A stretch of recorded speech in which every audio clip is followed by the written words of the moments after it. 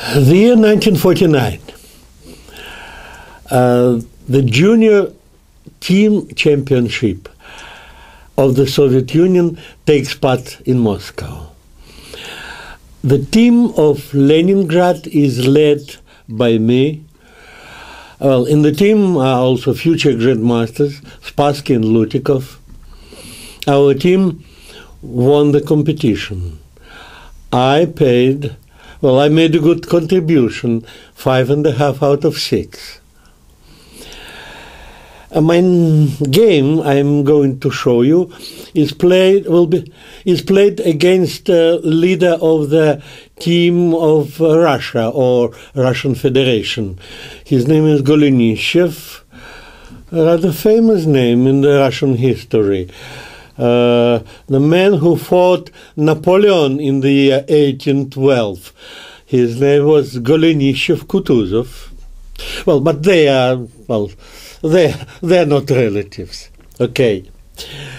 So that time, being already a rather strong player, I used to play against the D4 only the Dutch defense. I started with the so-called stone wall. The stone wall, they build the stone wall this way, and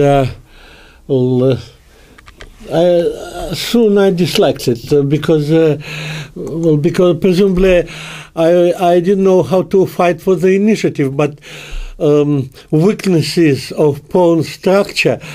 Of my pawn structure, I felt badly, like wounds in my own body. So I gave up with stone wall. Then I started to play something else. I started to play the system with G6, which was called and still is called Leningrad system. Yeah, knight f6, G6, and so on. Then after 1 or 2 years, I realized that nobody understands what happens in that system, including myself.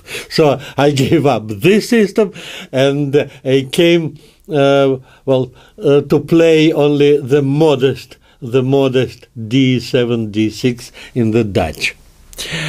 So let's continue with the game.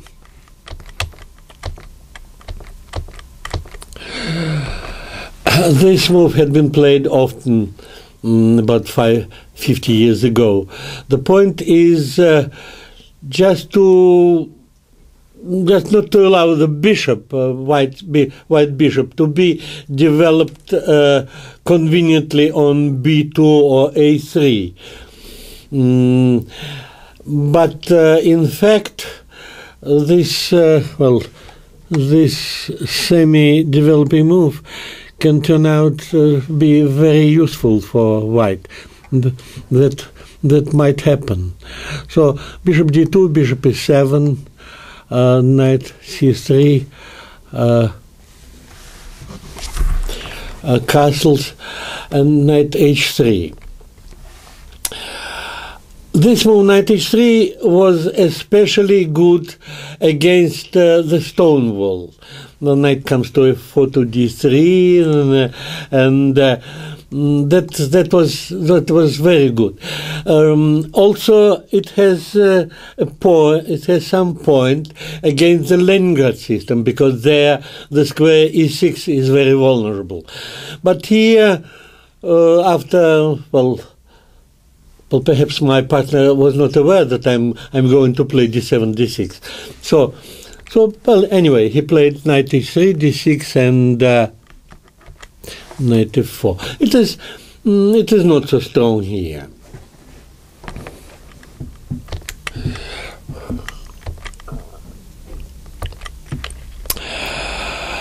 This is not the best move, c6. Correct was bishop d8, or following by e6, c5.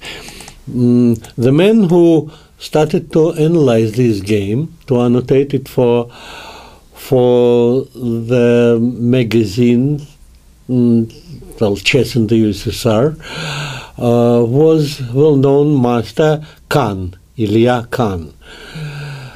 I might say, well, not only Khan, but some stronger people took part in the analysis of this position.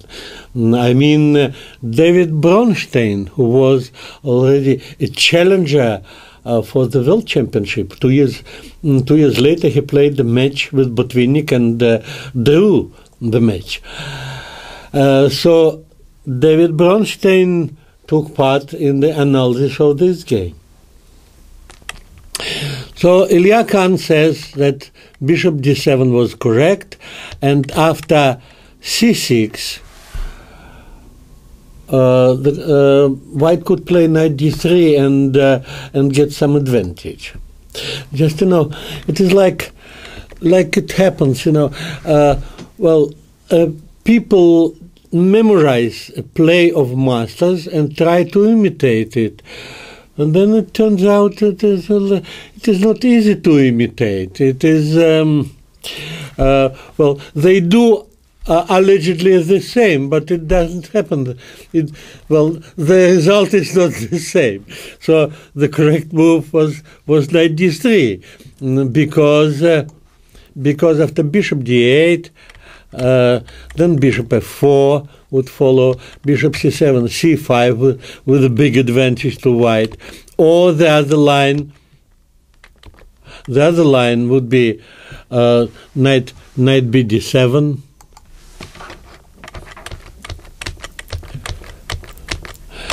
with a strong pressure of white on the queen side.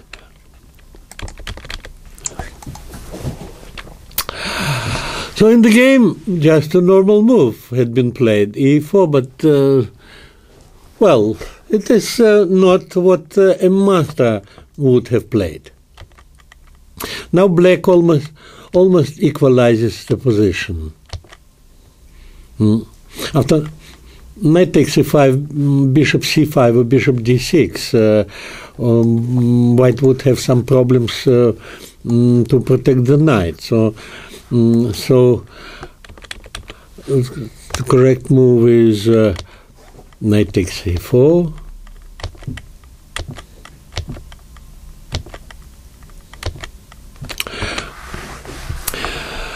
here white could try to take on f6.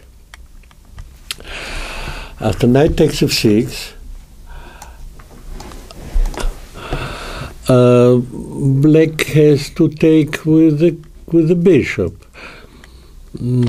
Now, after b4, rook f7, bishop e4, white would have had a clear edge.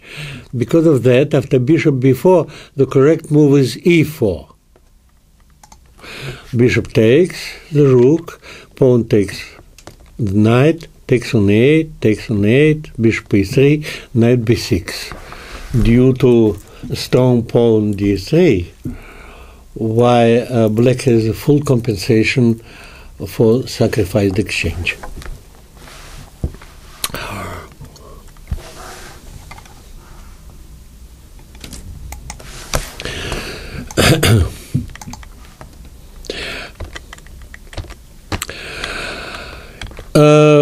Master Khan criticizes this essential move and says that the correct move would be rook a e1, threatening to continue the assault in the center by f2, f4.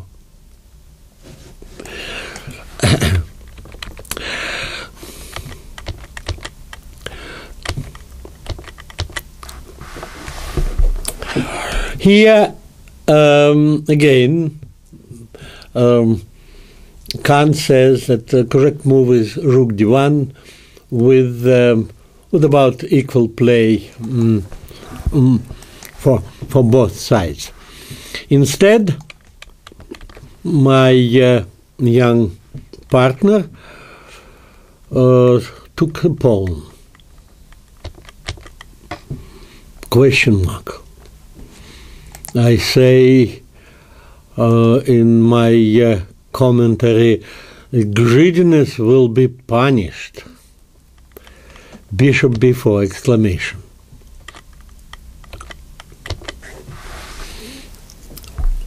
White position is already desperate. The threat is bishop takes e4 and knight f3 check.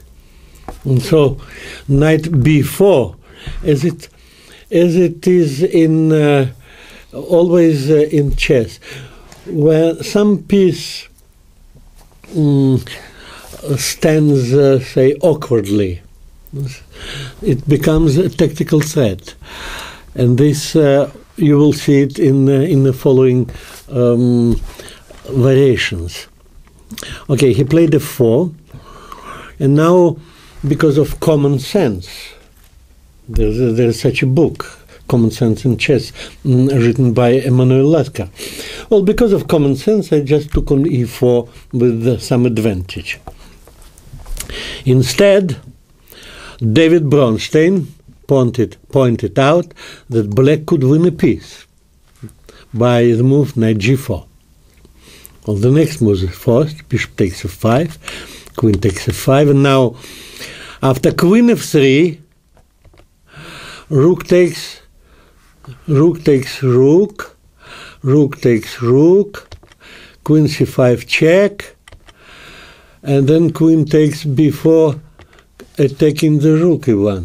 So white lost a piece. Oh, rook d8. Now, if queen e2, then rook e8. A queen has to go to f3, and then the same. Takes on e1, queen c5, and takes the knight. So let's try the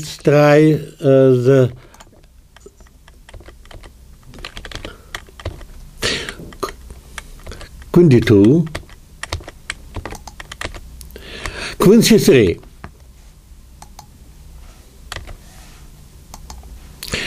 Now a5,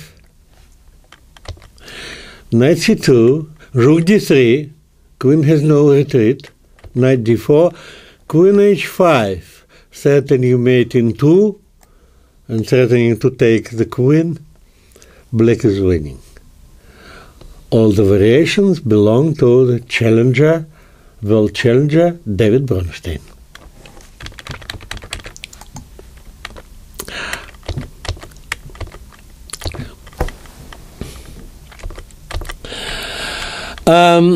This move was criticized. Well, the move has an aim just to, well, somehow to exchange the bishop e4.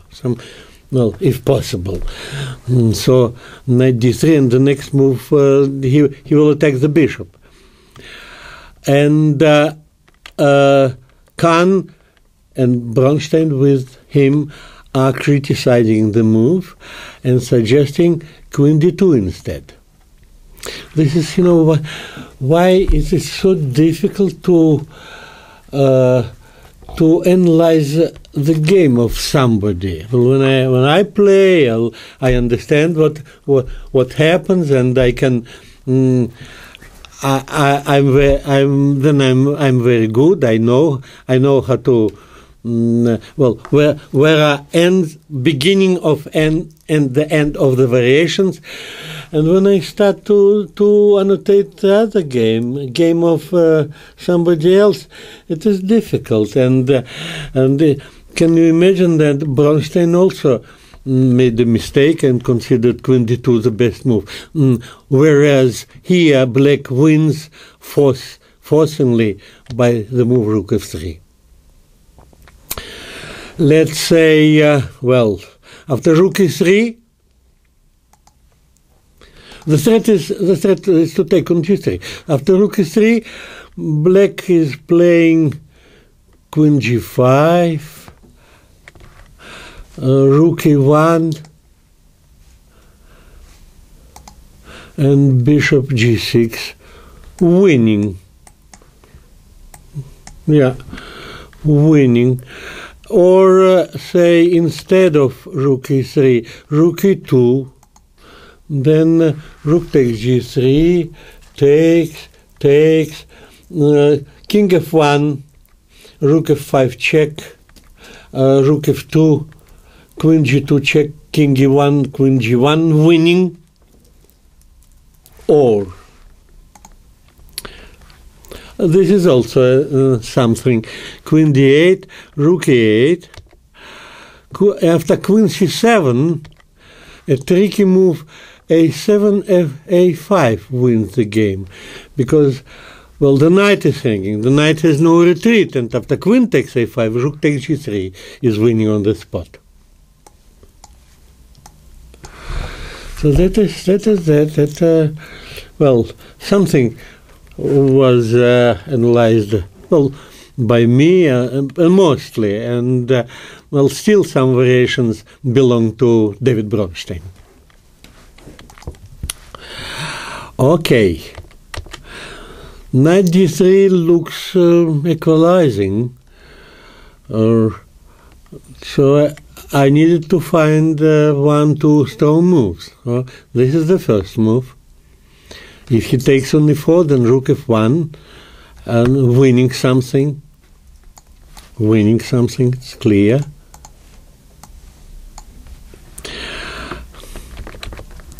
So he played, and the threat is, well, there are many threats here. So rook f3, for example. So he played logical move. Knight c5. Now, if I take on c5, then he takes on e4. Well, there is nothing, almost nothing to, as Americans say, to write home about. Also, so I found another way. I played this move. And now, if he would take on f2 twice, then after queen f5, White has strongest, well, black has strongest attack, winning attack. Yeah, and if he takes on e4 now, queen takes e4, then there is a move queen h5, attacking pawn h2, and winning a piece on c5, and with the rook on f2, well, white cannot resist for long. So this is also clear. So in this position, he made his mind up just to give up a queen. Well, what can we say about this position? Queen is stronger than rook and knight. Well, in order to prove it is necessary to organize active play on both flanks. And then, well, then queen will work everywhere at the same time, whereas white will have a lot of problems. Sometimes, in some positions, a fortress can be built up, and well, one should be aware of it. And let's say here, the best would be just to play h6, just to prepare everything, and slowly, well, to start to strengthen the position of black on both sides. Instead, I played a careless move, h5. I played this and h5. Wrong, because here he could play h2, h4. Well, it is not difficult to defend the only weakness on g3 with the king, with knight, with eventually with the rook, but also the knight would get a very good square g5. So it would be questionable whether this position won or not. Yeah. Well, at this position, my opponent has not realized it and played b3. Okay.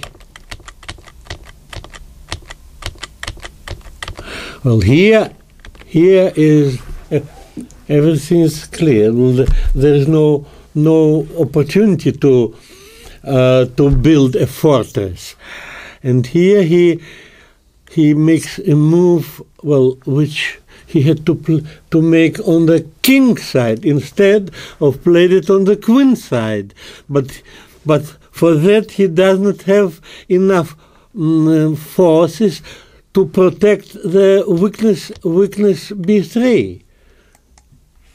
So the game is over.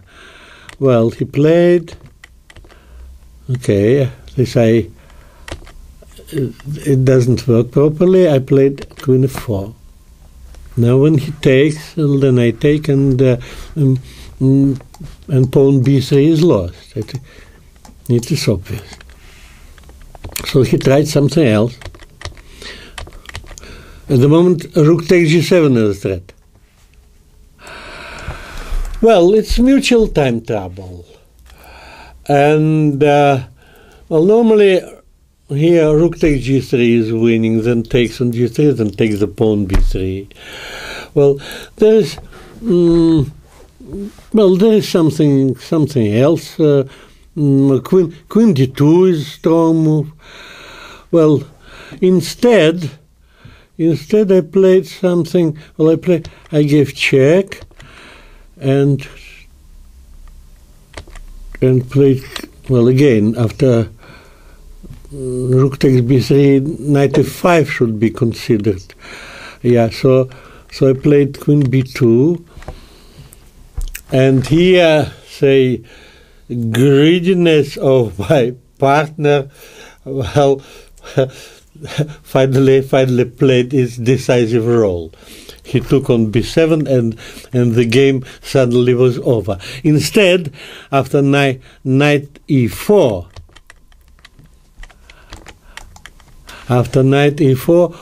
who could render a strong resistance. I believe then king h6 or rook f5, and then rook g1, then king h6 or b7 b6, and well, white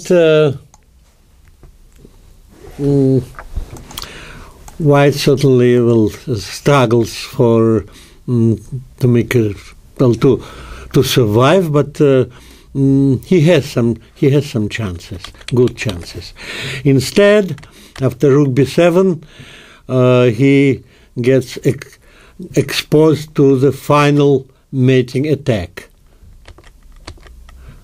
Queen f3 is the threat. Resigned. No defense. This was my perhaps very first game which drew attention of grandmasters of the Soviet Union. The first, well, frankly, not the last one.